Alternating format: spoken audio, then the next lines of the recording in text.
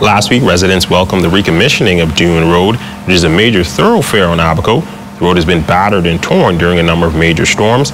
But last year, the government invested in an infrastructural upgrade to the tune of more than $3.2 million to repave the road and enhance supporting dunes, which serve as buffers. Chief Councillor Jeremy Sweeting.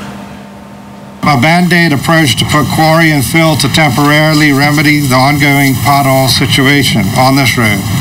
And when the first or second rainfall came, all of the funds local government had spent on making the road situation more bearable was washed away with the quarry and fill. Well, from the environmental and tourism perspective, residents feel a fully functional Dune Road is good news for all. Environmental causes are very important to us in our community here in Hopetown. So it's great to see this dune restored. Finally, the road is in place, and now we can work to restore and secure our dune, especially the vegetation that will help protect us from future storms. This is a tremendous improvement for our tourism product in that with the reconstruction of the Dune Road, folks can get about the island now unrestricted, if you will, because the road before was bad. It was breaking up all the golf carts and everything. So the beautification alone, the reconstructing the dune and planting the sea oats is fantastic.